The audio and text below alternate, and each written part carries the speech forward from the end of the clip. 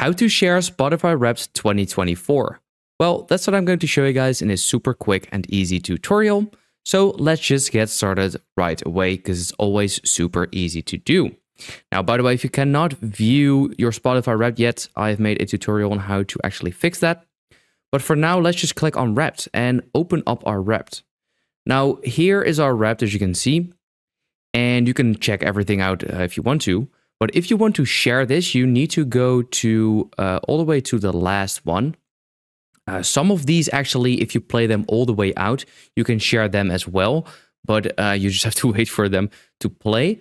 But if you want to share your actual summary, pretty much in terms of songs and artists, what you need to do is just simply click on the share button.